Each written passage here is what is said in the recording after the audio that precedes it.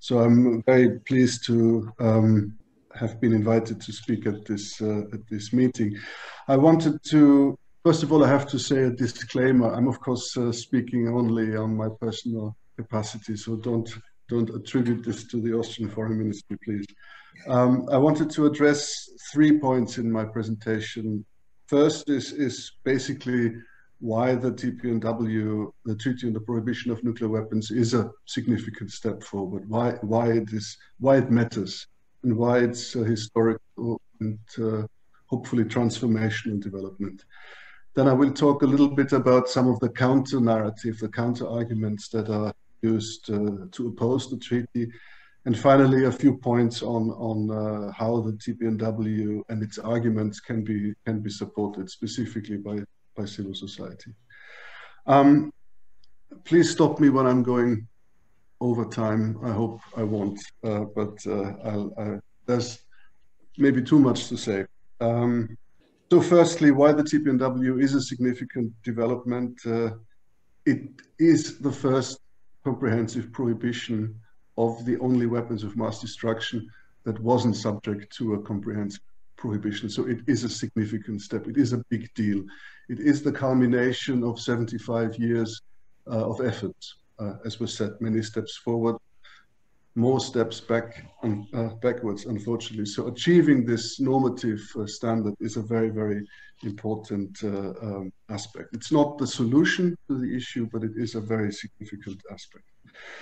Around the year 2010, a small group of states, diplomats, academic experts, civil society experts began to devise how to reframe the discourse on nuclear weapons to focus on the humanitarian dimension, the humanitarian impact of these weapons, of explosions, and of the risks that are associated with these weapons. And this humanitarian focus had some very important consequences, because when you really look at the impact of these weapons, the humanitarian and other consequences, you see that they are much graver, and they're more complex, and they're more widespread than was previously assumed. And similarly, looking at the many risks associated with this weapon, that something happens either intentionally or unintentionally through any form of accident, you also see that these risks are much graver and more complex than previously understood. We don't know exactly the probability about these risks, but we know that the risks are very high because the consequences are so grave. And we know that in the past, on several occasions, humanity came very close to the brink and was just simply lucky that nothing happened. So this combined look at the humanitarian consequences and risks of nuclear weapons, it changes the discussion about abstract concepts of nuclear deterrence, and it changes the discussion into a very concrete and tangible discussion about the concrete threat to all humanity. And most of all, it changes the discussion into a direction that nuclear weapon states don't want to go to, because the human security, it's a human security focus. It counters the nuclear weapon states narrative on security, on responsibility, and on the legitimacy of the nuclear status quo. From such a human security perspective ensues the question of responsibility. How can the threat and risk of inflicting global consequences, possibly threatening all humankind, be considered as a responsible policy?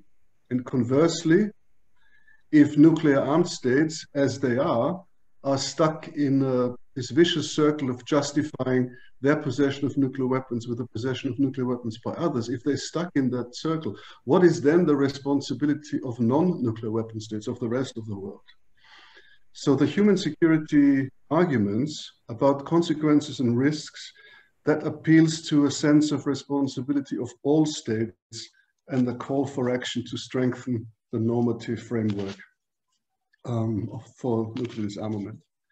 So these humanitarian arguments reinforce the reasoning that it's the responsibility and the legitimate security interest of non-nuclear weapon states to take matters into their own hands, given the unwillingness of nuclear weapon states to take more credible steps.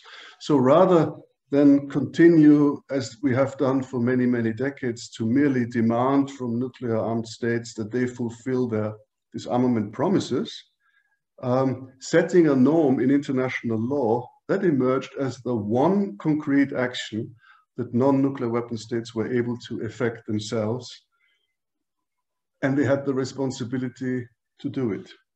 And it is, of course, one way how each and every state can contribute to nuclear disarmament and to the implementation of the NPT. So the TPNW represents a few very important developments. It is in a way a sort of democratic shift in the nuclear weapons debate. This humanitarian reframing makes the nuclear weapons issue much more accessible because all states have this legitimate stake in it. A delegate from an African country may have not much to say on nuclear deterrence, but has a lot to say on the humanitarian consequences, because that is an issue that affects every country. Given that nuclear weapons are an existential threat to all humanity, they should not be dealt with in the 21st century as a national security prerogative only of a few states. But this democratic shift was not only related to the substantive issue, but also to the way how we approach this issue, because we went through the UN General Assembly, which of course is the main democratic body of the UN, to seek a mandate for these negotiations. Because in the General Assembly, you can actually vote, whereas in the usual multilateral fora where disarmament issues are discussed, a strict consensus rule applies. And a strict consensus rule sounds good, but in reality, it's a veto mechanism. And that is the way how nuclear weapon states have essentially been able to manage and control multilateral processes. So breaking out of the consensus straitjacket really was essential. And it was, of course, this loss of control over multilateral processes that nuclear weapon states really wanted to prevent. And then another democratic aspect is, of course, the prohibition in the TPNW itself, because it's without exceptions. There are no special rules for anybody. Nuclear weapons are simply prohibited because of the humanitarian consequences and risks. Secondly, the TPNW is a clarification put into international law where the majority of states stand on the urgency of nuclear disarmament and on the rationale for nuclear disarmament. What I mean by that is that how can actually nuclear disarmament ever be an urgent priority when nuclear armed states deem these weapons necessary for their own defense at the same time? As long as this is the case, no transformational steps to move forward will ever be taken. So nuclear disarmament is always and has always been mired by this unsolvable contradiction, managed conceptually only by presenting nuclear disarmament as this aspirational goal in the far distant future in a as yet wholly undefined security environment where these weapons are not needed. But this is why nuclear disarmament steps that have been agreed to in the past have always been heavily qualified and are in essence not implemented. Because nuclear weapon states cannot solve the contradiction that on the one hand they want to keep these weapons and on the other hand they want to pursue nuclear disarmament. So the reasons why the TPNW emerged as a viable route for the majority of states was firstly because it's the only transformational measure that they can take without the necessary engagement of nuclear armed states and without the sanctors of those states.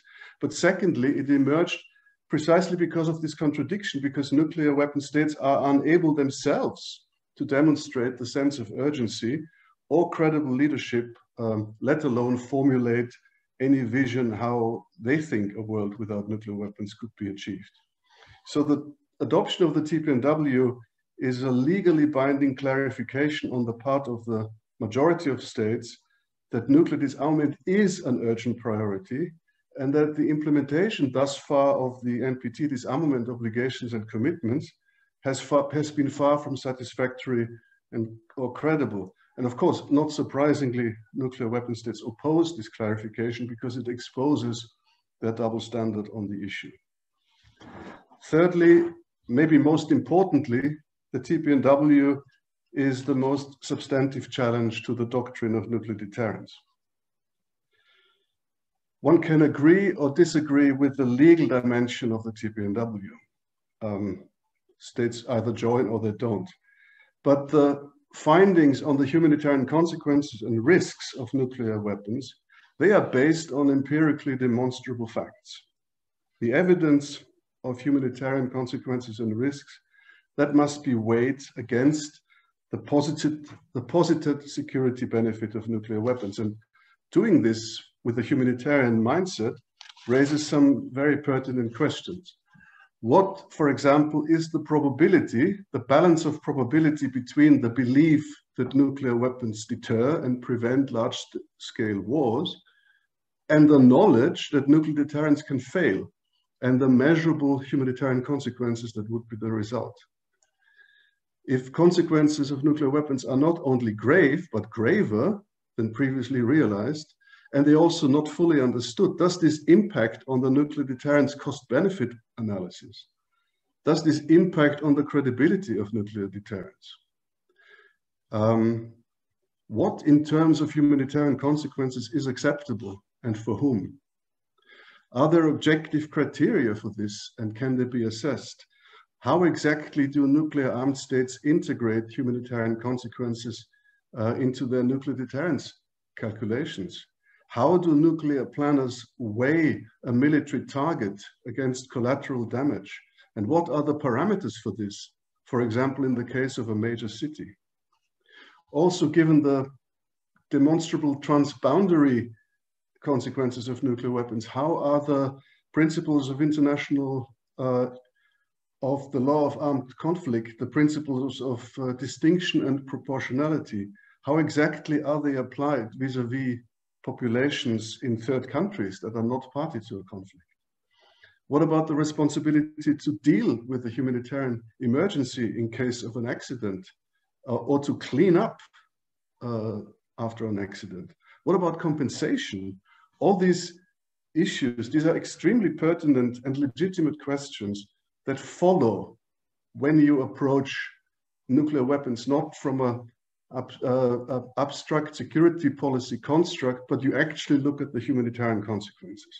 And once these issues are raised and discussed in concrete terms, the rationalization of nuclear deterrence and the balance of arguments may shift significantly. For the non-nuclear weapon states, the grave humanitarian consequences that would result from nuclear explosions, they are the risks to which they are exposed to against their will and outside their control. And these risks are inherent in possessing and maintaining nuclear weapons. So the collective nuclear weapons policies of all nuclear armed states, they create an aggregated and interconnected set of risks. And in many ways, this is the sort of key significance of the TPNW, that it changes the discourse of nuclear weapons, it challenges the nuclear status quo, and it exposes through the creation of international law the double standards that exist on the issue of nuclear weapons. And it clarifies that the majority of states see this status quo as illegitimate and unlawful. And of course, the TPNW development has only begun. The treaty will enter into force only in January, and it's not yet clear if its transformational potential can be fulfilled. But it offers the possibility to do so, if the norm and the arguments on which the TPNW is based, if they continue to grow. A few points on the sort of counter arguments that have been made. Obviously, because the TPNW is such a challenge, opponents of the TPNW have spared no efforts to fight the treaty and to try to undermine it. And maybe this opposition, this very strong opposition, is probably the best indication of the transformational potential of the TPNW and the argument on which it is based. And who wins this argumentative contest is going to be very decisive, and it's unclear at the moment. But the sheer power and dominance of nuclear weapon states, of the nuclear weapons establishment, including the expert, security policy expert, think tank community, all of whom are in a way enablers of the continuation of the nuclear status quo, fight against it. So it's really very important that civil society creates enough pressure in the other direction. So this role is very important. One of the key tactics that was employed against the treaty was actually deflection, because nuclear weapon states have shown very limited engagement on the actual issue of humanitarian consequences and risks of nuclear weapons. They've not engaged on this, they've not provided answers or commented in any detail on the key conclusions and the kind of questions I raised in the just a moment before. And the reason for that is probably because there are no good counter-arguments, because it would reveal a willingness on the part of nuclear weapon states that they accept humanitarian consequences, not only for their own population and the population of an adversary, but also on third countries, indeed on all humanity, as a necessary collateral to maintaining a nuclear deterrence-based notion of security and stability. And whenever we raised the issue of humanitarian consequences, the answer we got was, well, a banned treaty is not the answer. But there was never actual really engagement on the issue. Another obvious accusation or point is that the TPNW is ineffective. Because nuclear weapon states don't take part in it, it will be effective. But that argument, it misses the point of the TPNW, because the point is that a legally binding, non-discriminatory prohibition of nuclear weapons is the necessary legal basis for the elimination of nuclear weapons and the practical measure towards this objective. So true, challenging the legality and the legitimacy of nuclear weapons and the practice of nuclear deterrence in itself does not eliminate nuclear weapons, but it certainly has the potential of impacting nuclear weapons policies and the thinking behind nuclear deterrence. So from the point of view of the humanitarian initiative and supporters of the TPNW, this is exactly why the TPNW is valid. This lever is what makes the TPNW important. The TPNW has been accused of only being a humanitarian-focused treaty that does not take the security environment into account. That's also a very selective perception of security. Opponents of the TPNW, of course, are entitled to have their views on security, but they neither own the exclusive right to interpret the NPT, nor are they the sole arbiter of whose security perspectives are more valid than others. Because the threat perceptions of non-nuclear weapon states, because of the existence of nuclear weapons by others and the risks to which they are exposed to, they are not just humanitarian, they are based on equally valid and pertinent security considerations. And the argument that one must wait for a future security environment in which nuclear deterrence is no longer needed as a precondition for nuclear disarmament, that's a disingenuous argument. Because there will always be real or perceived security imbalances between states, and if one follows this line of argument, it will provide an excuse in perpetuity to never alter the nuclear status quo. Because states are simply more likely to eliminate nuclear weapons if they are morally unacceptable and legally prohibited, than in a situation as we have now, where the virtues of these weapons continue to be highlighted at every turn. For the states that support the TPNW, this logic is compelling and is based firmly on security considerations.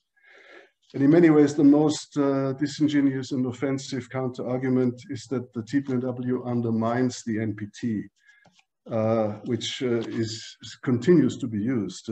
Firstly, the states that have promoted this initiative are among the strongest supporters of the NPT. To accuse, for example, Ireland, that essentially invented the NPT, or South Africa, that actually disarmed and joined the NPT as a non-nuclear weapon state, of undermining the NPT, that can only be considered as grossly confrontational. And of course, it's exacerbated by the fact that these accusations come primarily from states whose own lackluster NPT implementation record or nuclear disarmament are the main reason why this whole initiative was started in the first place. In fact, utmost care was taken in the negotiations of the TPNW to ensure that this treaty explicitly and structurally fits into the framework of the NPT. It's a necessary measure for the implementation of Article 6 of the NPT. So it's a completely disingenuous accusation. There are other arguments that are made, not enough time to address them, but closer analysis of all those arguments shows that they do not stand up to scrutiny or cannot be substantiated. Rather, they are an expression of politically motivated counter-narrative from those states who object to the humanitarian viewpoint and to the TPNW. And this is, of course, because this approach challenges the nuclear status quo, which they consider to be very beneficial for them, and because they are opposed and maybe afraid of the great transformational potential of the TPNW and its underlying arguments.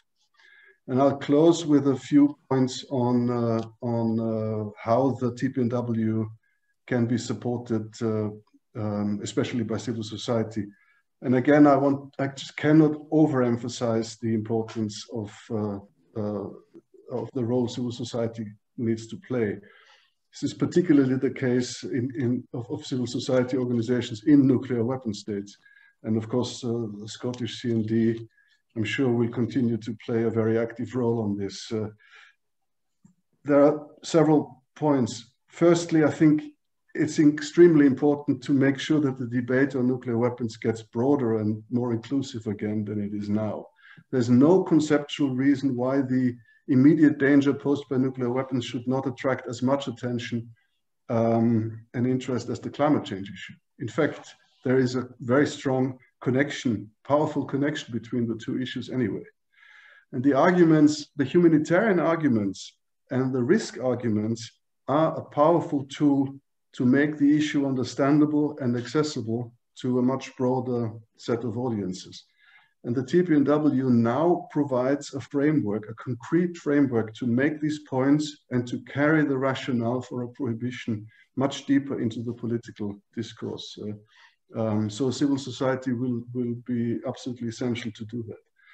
Second, the second key point is to counter and deconstruct the disingenuous counter-narrative against the TPNW, because there is almost an overwhelming wave of powerful actors making this counter-narrative process, so there needs to be a counterbalance to it. And to actually counter these deflection tactics, to actually force a discussion on the humanitarian consequences and risks. And here I would see, for example, Scotland has a wide range of particularly pertinent points to make, given that nuclear weapons are stored there. So the issue of humanitarian consequences of nuclear explosions, whether they occur in a conflict or by accident, is not an abstract issue. It's a very concrete issue. And these pertinent questions, there is a lot of legitimacy to raise these questions, some of which I've mentioned in my presentation, because I think a much broader discourse about these important issues offers the best chance to challenge the thinking that considers nuclear deterrence as indispensable, and to finally take steps away from from this high risk and ultimately unsustainable perspective of security. Last year, I took part as an expert witness in the House of Lords Select Committee on Nuclear Weapons. And while the report they produced endorses the government's opposition against the TPNW, it nevertheless offers a few important opportunities. It says, for example, that dissatisfaction with the nuclear status quo should be taken seriously. It recommends that the government should adopt a less aggressive tone against the TPNW and seek opportunities to work with its supporters. And importantly, it recommends more openness on the part of the UK. I need one more minute, I'm almost finished.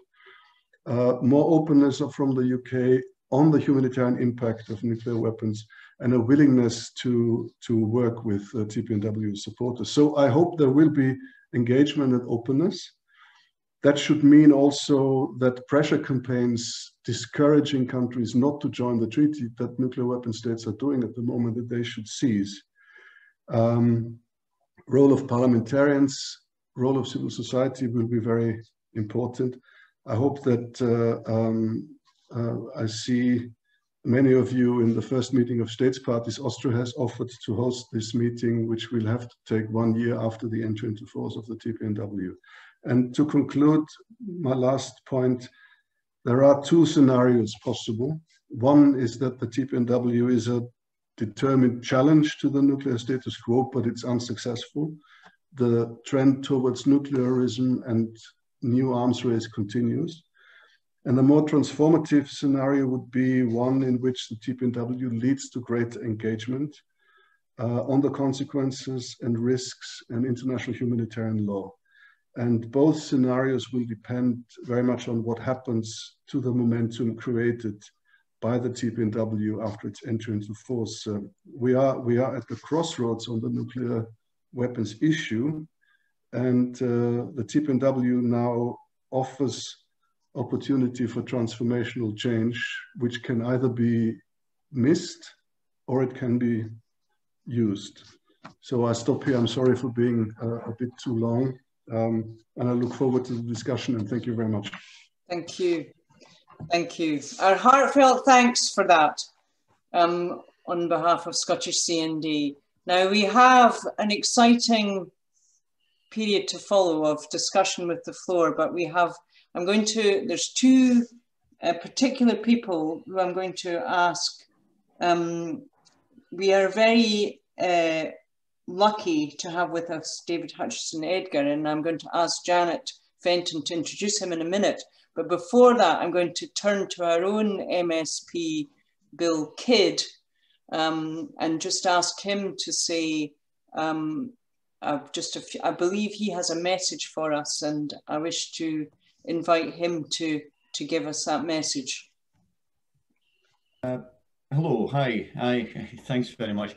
It's a great privilege and pleasure to follow Alexander Kmentt. Alexander is a real guiding light internationally, and it will be great to welcome him back to Scotland once things are down again. He has been here before, of course, and been to the Scottish Parliament and met the First Minister, and he was incredibly impressive. So it's great to see him in this conference. So I just like to point to the TPNW, the fact that in 2017 at the conference at the UN, I presented a letter of support for the success of the conference and passing the treaty from our First Minister to the chair of the TPNW conference, and that was Ambassador Elaine Gomez-White from Costa Rica. And included in the letter that I passed over was a quote from Sir Walter Scott saying that we hoped that the nations of the world had the will to achieve and the soul to believe. And they did very, very much indeed. And it was fantastic to be there at that point.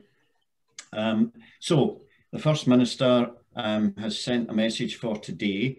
And she says, she asked me to read it because she thought her voice would be too deep on this electronic sort of stuff, you know. No, she didn't. So she said, my commitment to a world without nuclear weapons has been unshakable since I first joined CND as a teenager in the 1980s. The need for nations and governments to work together to secure a safer, more peaceful world is as great now as it was then, and the ratification on October the 24th of the Treaty of the Prohibition of Nuclear Weapons, TPNW, by 50 states at the UN is an important step forward towards that goal, which I welcome.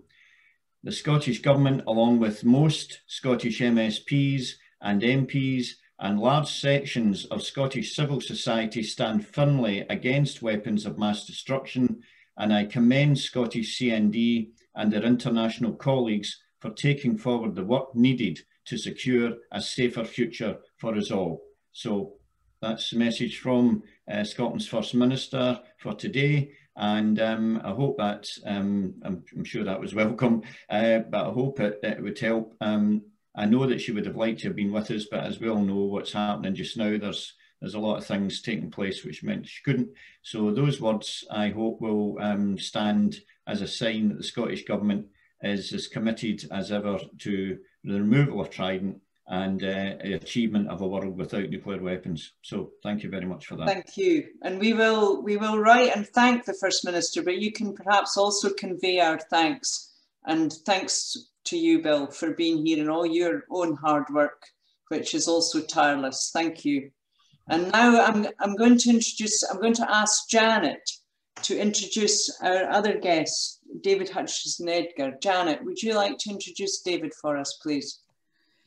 I certainly would. It was a wonderful experience to hear Alexander inspiring us and informing us, and the work that was done for the treaty through Austria is enormous and gives great hope to Scotland.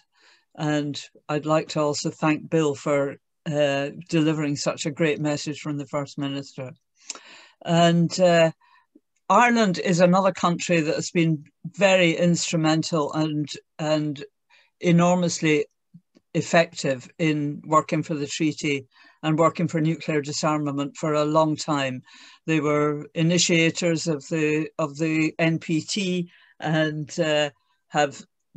it's in their DNA getting rid of the nuclear threat. They really understand that.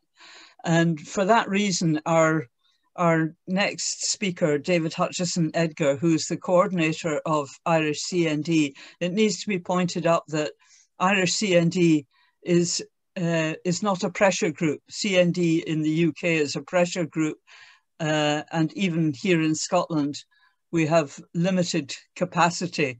But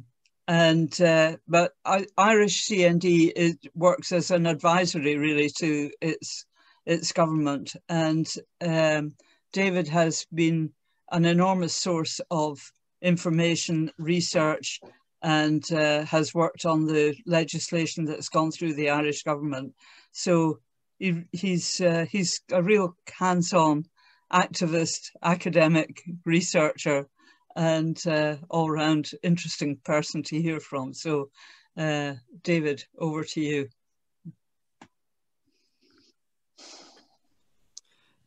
Thank you, Janet, and thank you to Scottish CND for the invitation to be with you this morning. I would love to be with you in person, but it's great to be able to join you over Zoom in any case.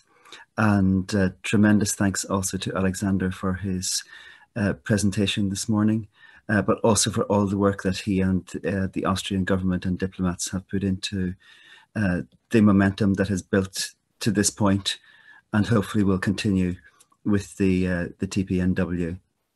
And as Janet said, the Irish foreign policy has always been oriented towards disarmament rather than militarism. I think in some ways that may emerge out of the birth of Ireland as an independent country roughly 100 years ago, which came not just from armed conflict with Britain, but also a vicious civil war for 2 years, which doesn't get as much mention. So that, the urge towards peace was very much part of our building our own statehood, and I think has continued into our foreign policy. And as Alexander mentioned, Ireland has very much emphasised the importance of the TPNW as something which complements and completes the Non-Proliferation Treaty. And I want to quote very briefly the Irish Foreign Minister speaking last year in 2019, before the TPNW had reached its 50 ratifications. Speaking at the conference in Geneva, he said, "We must also be creative and original in our approach to achieving our shared goal of a world without nuclear weapons, and not be limited by traditional one-dimensional thinking. The Treaty on the Prohibition of Nuclear Weapons offers us a path to nuclear disarmament by finally putting in place a workable legal framework for the total elimination of nuclear weapons. The treaty is fully complementary with the NPT. The TPNW strengthens and reinforces the NPT and reaffirms it as the cornerstone of the disarmament and non-proliferation regime. It is a facilitator, not an impediment to progress. As recognised in the NPT, TPNW and throughout the discussions on the humanitarian consequences of nuclear weapons, the only true guarantee against the horrors of nuclear weapons is the total elimination of nuclear weapons. And I think that sums up a lot of points very clearly and briefly, that we have an opportunity within the international community to move towards nuclear disarmament in a way that has never been there before, which builds on what we have up to this point. And that one of the important arguments put by those who are not currently supporting the TPNW, that it is somehow in conflict with the existing disarmament frameworks, is nonsense. And it provides what Article 6 of the Non-Proliferation Treaty seeks. And Irish diplomats have often commented to me that the NPT, while it is the existing framework for nuclear issues, no weapon has ever been disarmed under the NPT, and no weapon ever will be disarmed under the NPT, because the NPT doesn't contain within itself a framework for disarmament and always envisaged some further framework. And that is what the TPNW provides. TPNW has already been effectively put into Irish domestic law with the passing of an act of the Prohibition of Nuclear Weapons Act in the Irish Parliament last December. And this will come into effect with the entry into force of the treaty. One of the significant things that I think it will achieve is that it will ban investment of any Irish state funds in any companies involved in the nuclear weapons industry. And we expect that the Irish government will issue a list of companies banned for the investment of state funds because of their involvement in nuclear weapons at some point shortly after entry into force.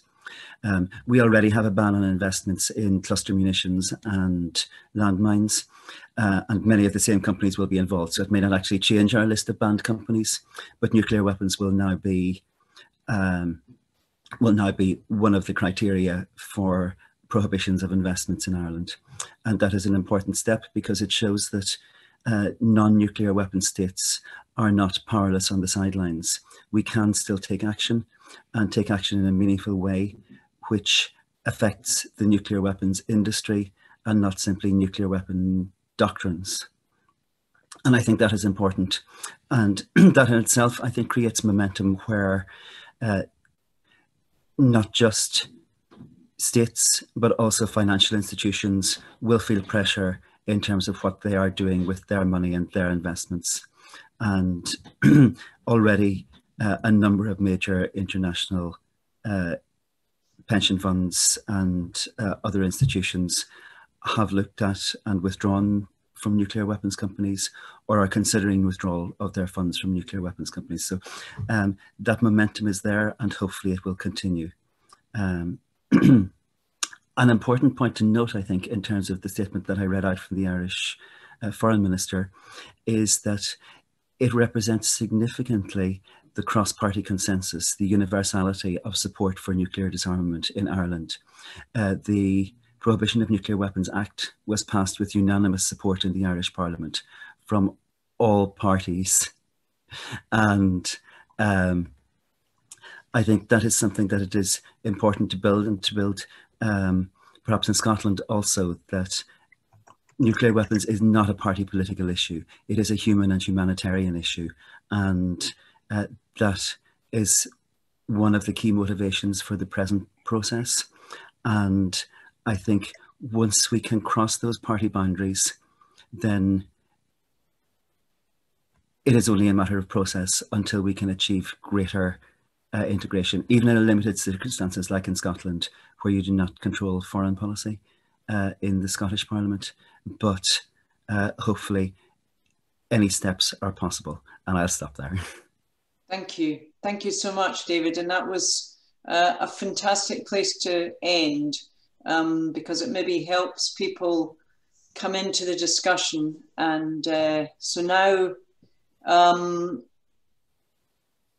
there's some stuff in chat, people raising issues. There's a lot of burble in chat about multiple topics, but some issues are coming up that maybe are starting to form sort of questions to you and to Alexander.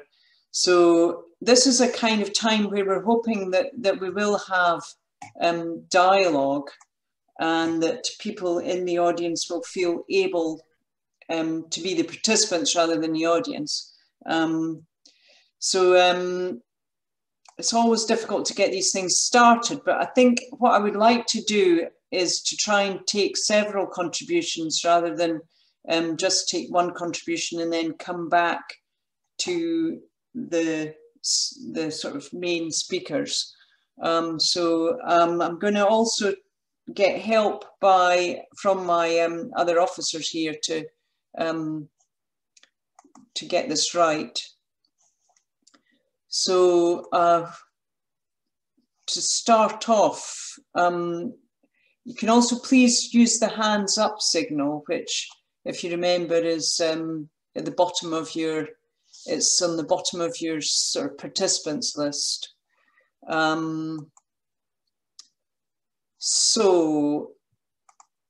Lynn, I've been monitoring the chat and there's a few questions that have already come in. So right.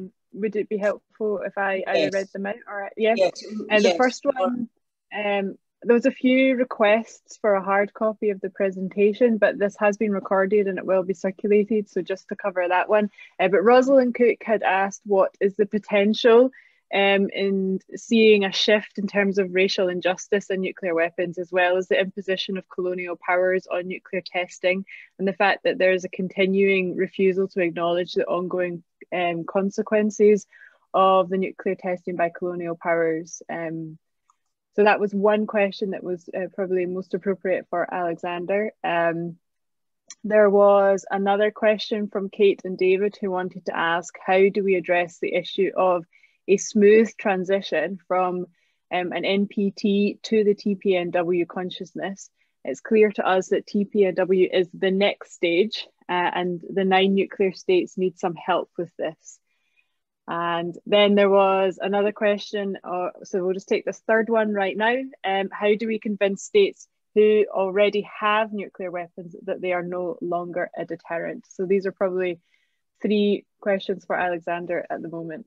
Right, okay. So those are all quite big questions, but, and that last one was from whom, Gail? Sorry, that was from Kirstine Larkin. Right, okay, just so that those people know that they're being acknowledged. Now, does anyone else wish to say something on those themes before we come back to the speaker?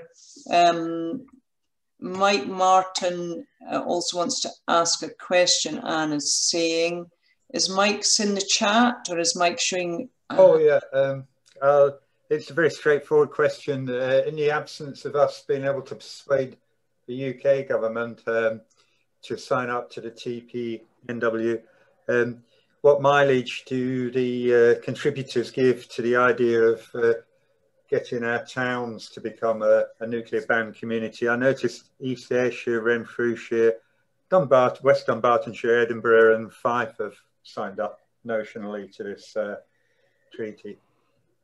Thank you, Martin. Yep. And I think we have one other in the chat. Do we? Mark Langdon, education system in Ireland, promote peace education. Okay, so that's a specific question. Maybe we can come back to that one. Alexander, do you want to try to respond to what you've got already? Or would you like to hear some more? Let me see what you feel about this. No, thank you. I'd be happy to try. It's of course very big questions. I'll try. Yes, to be they are straight rather as, large questions. So sorry about that. Maybe I'll take the last one first on the what mileage short of the ratification by states, other actions. I think it's very important. I think we see the way international relations work that changes. It's no longer only what happens at the state level. It happens. We're moving into a sort of multi-stakeholder world. Anyway, if you look at the climate change issue, the US has left the Paris treaty, but actions by individual states, by communities, by corporations, that's all very important and contributes to it. So I would see this as very important. On the smooth transition from an NPT to a TPNW mindset, I would just reiterate what I said and what David has said, that there is no distinction between the TPNW and the NPT. The TPNW is a sort of enabling step of the NPT. So we don't want to transition from the NPT. We have the TPNW to help the implementation of the NPT and to help to achieve the objective that's actually contained in the NPT. So I don't think it's correct to speak from a transition from one mindset to the other. It's more to help focus on the underlying arguments of the TPNW to actually get to the implementation of the NPT and the achievement of the world without nuclear weapons. A big question is also the sort of racial equality and colonial dimension. I just want to address one point of it, one aspect of it. Most of the nuclear weapon testing has taken place in countries where indigenous populations have been mostly affected. And what was a really important contribution of the TPNW process and the humanitarian initiative was to give voice to those people. We had not just testimonials from the victims of the Japanese bombings, but we had many voices from Australia to Kazakhstan and the Pacific Islands. So giving voice to people who were affected by that nuclear violence is extremely important. So it is very clearly linked to the racial and colonial issue. And the last question was,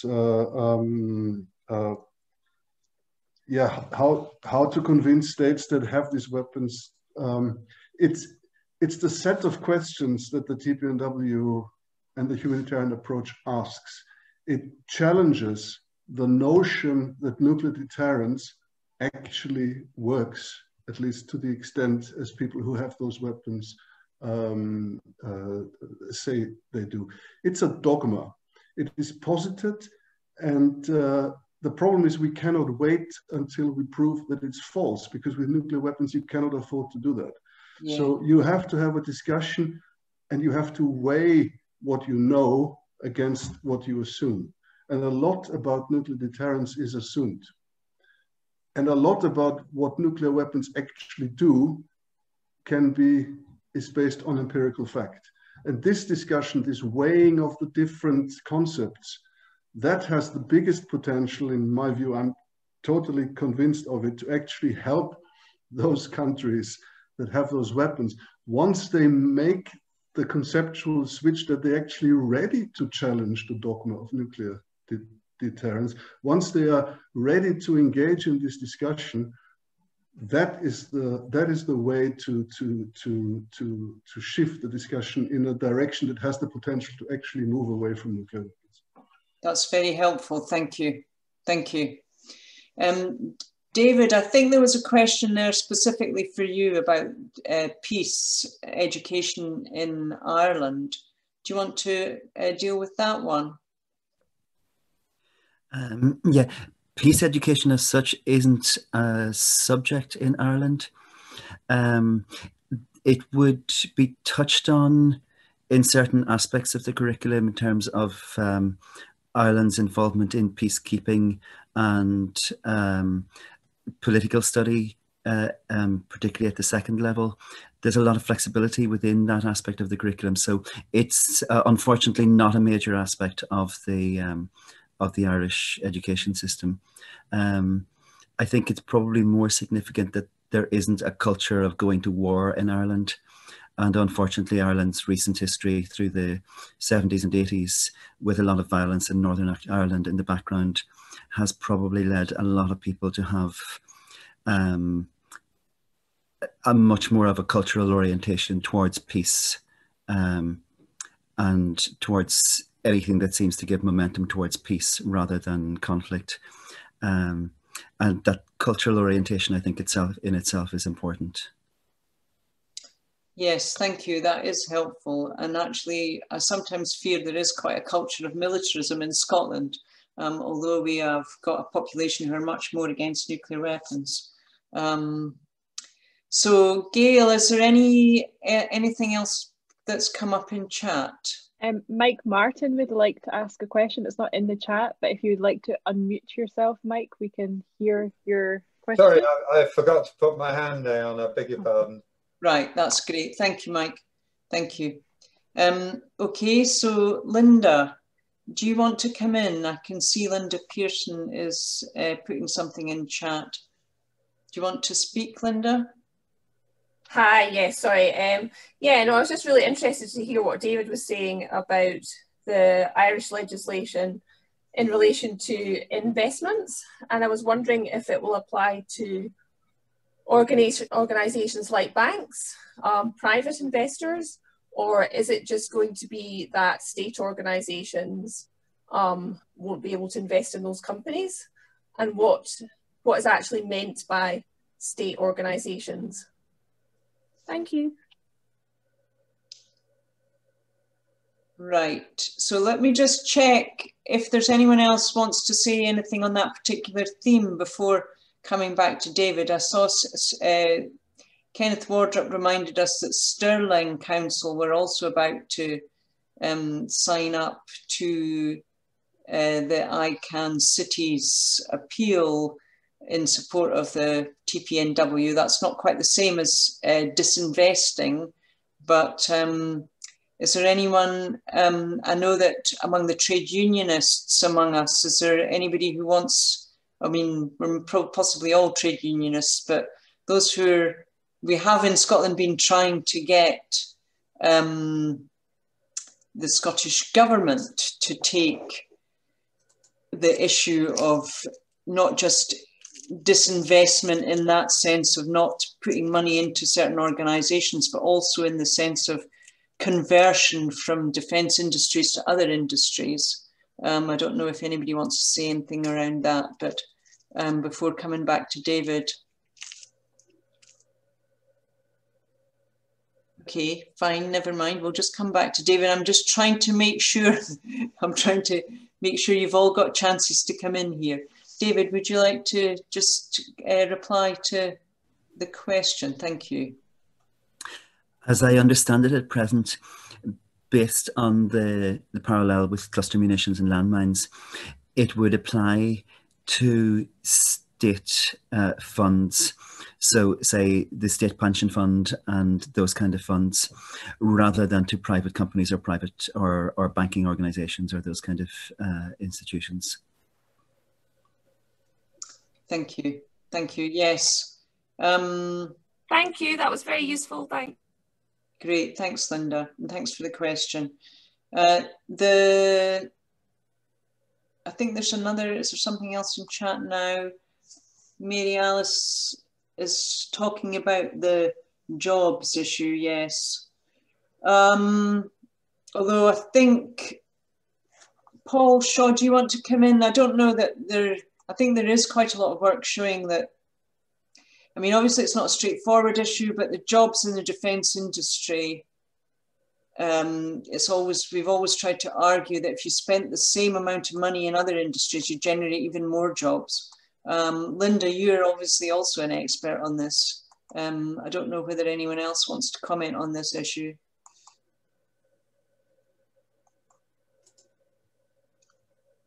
Okay, let's let a new hair run then. Bill, please come in. Hi, Lynn, can you hear me? Yes. Yes, we can. Thank you. Okay. Just to say, I think it is important that sort of teaching your granny to suck eggs and all that sort of thing, but it is important, I think, that we remember the work that was done, Scottish CND and the STUC over this issue in particular, and what could be done down the Clyde when we can get rid of Trident, and the development of jobs in particular for renewables, which Scotland has potential for 1/4 of Europe's development of renewable energy. That's not going ahead in the manner in which it could be. But if we get rid of Trident and we turned resource in that area, as has been outlined, as I say, on 2 occasions now, 2 documents by STUC and Scottish CND, we could actually bring a large number of jobs. All the rubbish that's talked about 11,000 jobs dependent on Trident and all that, down at Faslane and Coolport, could be way overturned. The fact is there's 420 odd, and in actual fact are totally dependent on that. There's up to 4,000 which are on a naval base situation. But the truth is that we could really make a massive difference in terms of jobs and in terms of a contribution to the non-polluting forms of energy production if we actually changed that focus down there. I think that's very important, and we should remember that Scottish CND has had a large impact in taking part in that. Thank you, Bill. Thank you. And if I was a bit slicker, I'd probably be able to put in chat the links to these reports that you're talking about, but I'm not quite nimble enough. Yeah, you just know anyway, sort of thing. So. Thank you. And Mark Langdon was asking about activism, highlighting the issue of money wasted on Trident. And yes, indeed, we have done that in a variety of ways through our website and newsletters. Margaret is also pointing out that the Campaign Against the Arms Trade have done that too, which is yeah, an important organisation for us to work with. So thank you for that. And Gail's replying, I think they're in chat. So yeah. And yes, yeah, I guess we were all very disappointed with the UK government's latest announcements, but I think somehow we've learned not to expect anything very good from the current government in the UK, but that's not good enough. So Isabel and I both have questions if you're looking for... Yes, please do. Isabel, you go first.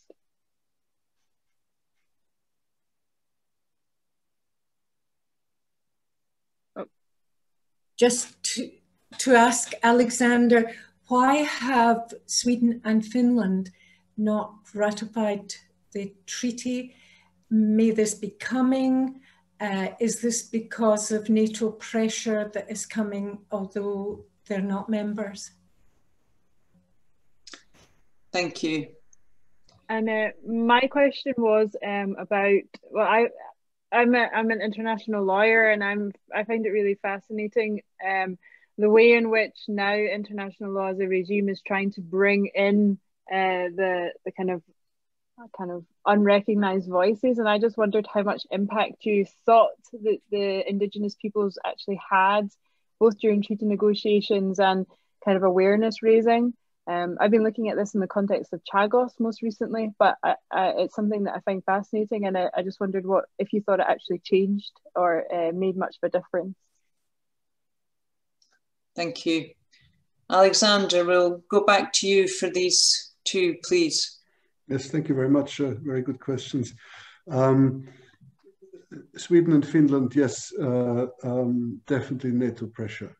There was even, in the case of Sweden, there was even then a leaked report how the US basically told Sweden that joining the TPNW would negatively affect the defense cooperation that Sweden has with NATO.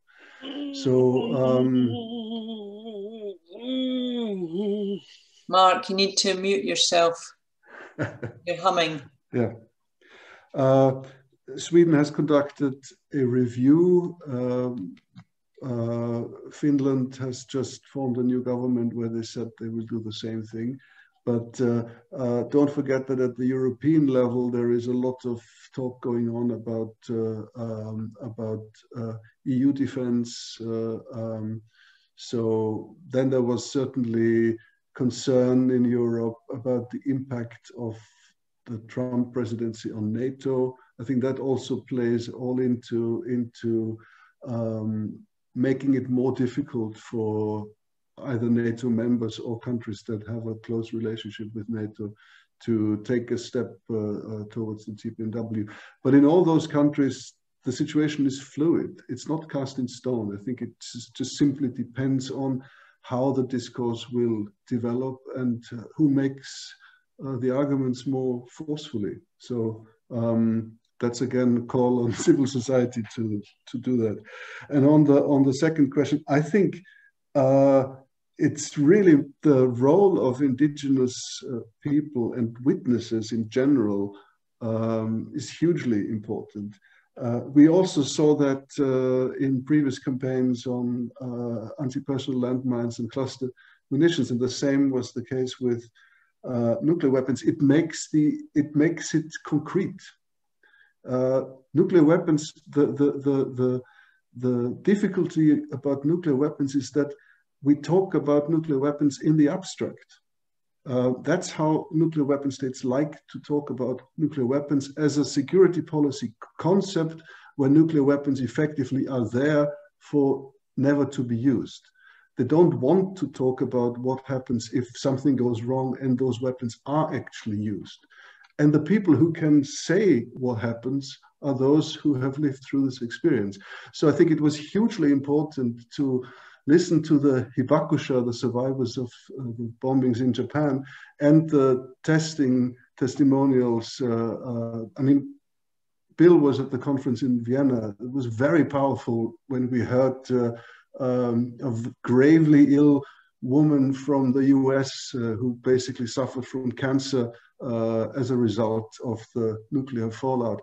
That is extremely powerful and makes this. It takes the discussion out of the abstract concept into very clearly a tangible human experience, a human security discussion. And that's, of course, absolutely what the countries that want to keep nuclear weapons want to avoid, because that makes the discussion more difficult. And that's why they have been deflecting, because they actually do not have really good answers, because they cannot, there is no credible remedial action for nuclear weapons use. All of these issues, they prefer to keep them in the abstract, and survivors make those tangible.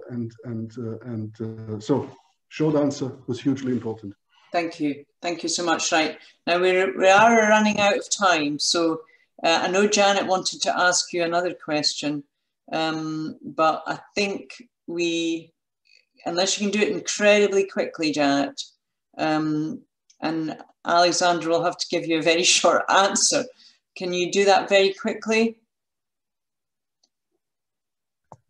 It was just really about the position of Scotland. If I know that in the SNP response to the independent review by the UK government, that they're stating a strong support position for the TPNW. Given that Scotland that is quite outside our devolved competence. If it was to look like it was going to become within our devolved competence, how quickly could Scotland accede or ratify to the treaty? And how much impact would it have on the international community if there was a clear indication that an independent Scotland would definitely do that? That's possibly not a very quick question, but Alexander, you can only give like one sentence answer. I'm sorry. I have to say I don't think it's up to me to talk about